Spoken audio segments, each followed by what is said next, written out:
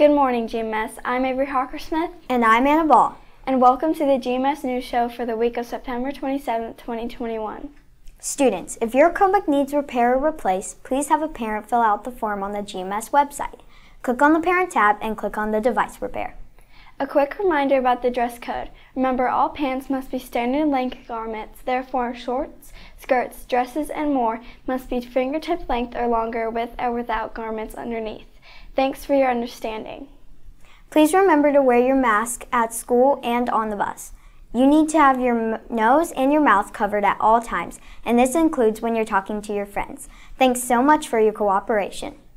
If you are home due to illness, please make sure that you or your guardian calls 317-889-4040 extension 2 to let the school know what is going on.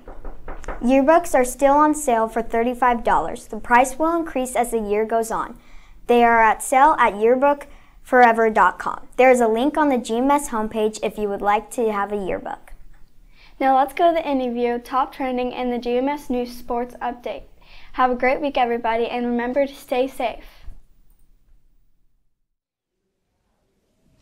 Welcome to the GMS News Show, Interview of the Week. I'm Aubrey Wehmeier here with 8th grade language arts teacher, Mrs. Wehmeier. How are you doing today? I'm doing great. Thanks, Aubrey. How are you? I'm doing pretty good. Would you like to start off by telling us a little bit about yourself?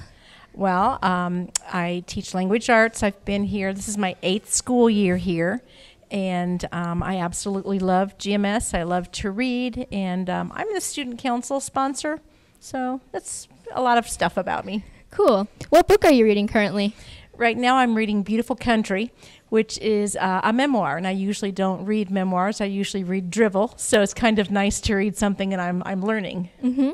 How many books do you think you read in a year? Somewhere between 150 to 175. Wow. Did you always want to be a language arts teacher? No, actually, I wanted to be an elementary school teacher, and I couldn't find an elementary job, so I became a Spanish teacher, and now here I am. Cool. How many years have you been teaching, and what would you enjoy doing if you weren't a teacher? This is my 25th school year, so I've been doing this a long time, but if I wasn't teaching, I would be a school librarian. Well, that's all for our show. Thank you for coming today, Mrs. Wehmeier. Have a great week. Thanks. You too, Aubrey. Hello, welcome to Top Trending, where we share the top weird and trending stories of the week. I'm Lillian. And I'm Abigail. Let's get started with number 3. After 7 months, 5-year-old Harvey Sutton completed the Appalachian Trail, according to NPR.org. Harvey, or Little Man, a nickname he earned on the trail, started the Appalachian Trail with his parents at age 4, celebrating his birthday along the trail.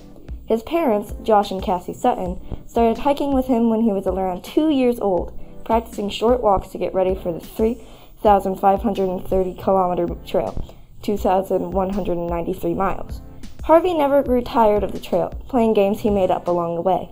Even after hiking 16 kilometers, he was still up for a game of freeze tag. Number 2. According to HuffPost News, 6-year-old shelter cat named Quilty is breaking the internet after going viral for breaking fellow felines out of their enclosures. Staff at Friends for Life Animal Rescue and Adoption Organization had to keep wrangling the free cats back into their enclosures multiple times a day. Quilty ending up having to pay for his crimes by being banished to the lobby temporarily, so the room could be Quilty-proofed. Quilty is now at a week-long trial at his possible forever home. His potential new owner said, he hasn't shown any slickness at all, yet. Number 1. According to UPI.com, on June 19th, a 15-year-old boy from Illinois by the name of Brecken Kobalecki went on a trip to Minnesota. There he broke a state record with a 46.25-inch pike. The Minnesota Department of Natural Resources said that Brecken was fishing on Basswood Lake when he caught the humongous fish. Brecken told the department that the pike proved difficult to land. Don't worry about the famous fish, though. It was quickly photographed and released back into Basswood Lake shortly after.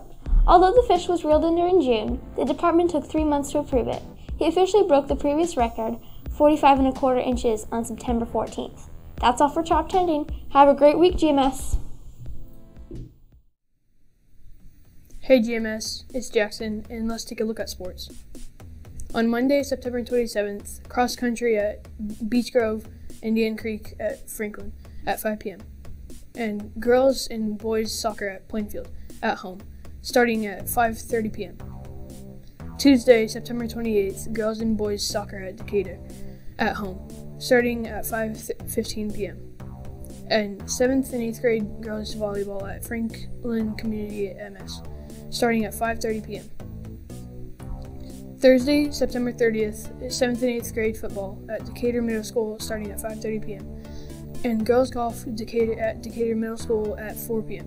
And then boys tennis at Indian Creek at 5:30 p.m. At Friday, October 1st, girls golf away at Mid-State Tournament at 4:38 p.m.